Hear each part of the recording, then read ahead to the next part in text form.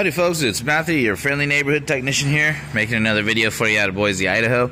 And we are working on a 2016 Honda with a 2.4 liter engine.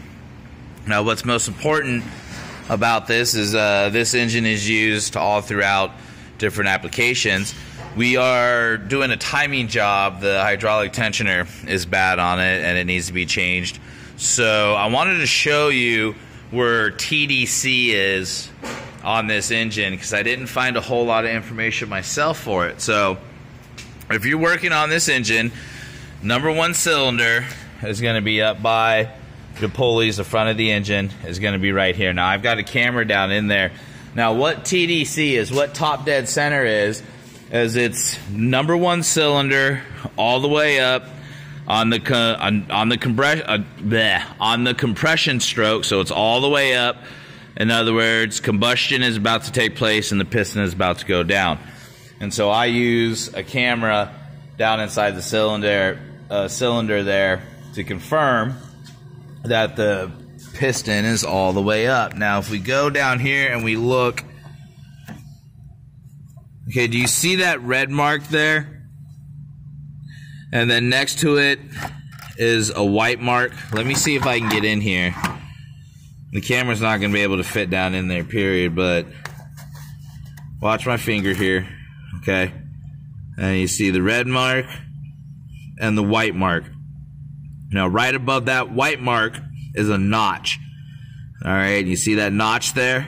Okay, so that is how you confirm TDC per the crankshaft pulley, is you line that white notch up with the red, with the notch on the timing cover. So go past the red notch.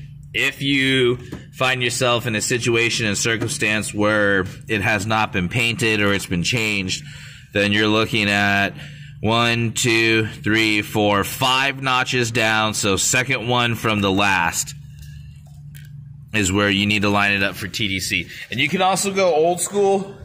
If you don't have access to a camera, you can go old school and take a screwdriver and stick it down in there, or use a flashlight and just look down in there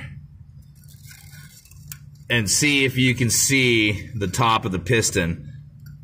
If you can see the piston there, then you're in good shape. So there you go. So there's how you find TDC. Now, if you're doing the timing job on this, you're also going to get into a situation where you need to remove the alternator and the belt tensioner and all that on this side. So it is a real funky setup, okay? And you do, if you find yourself questioning anything, you do need to remove the belt tensioner completely, get that out of the way in order to get down here to this bolt. It'll be a hidden bolt.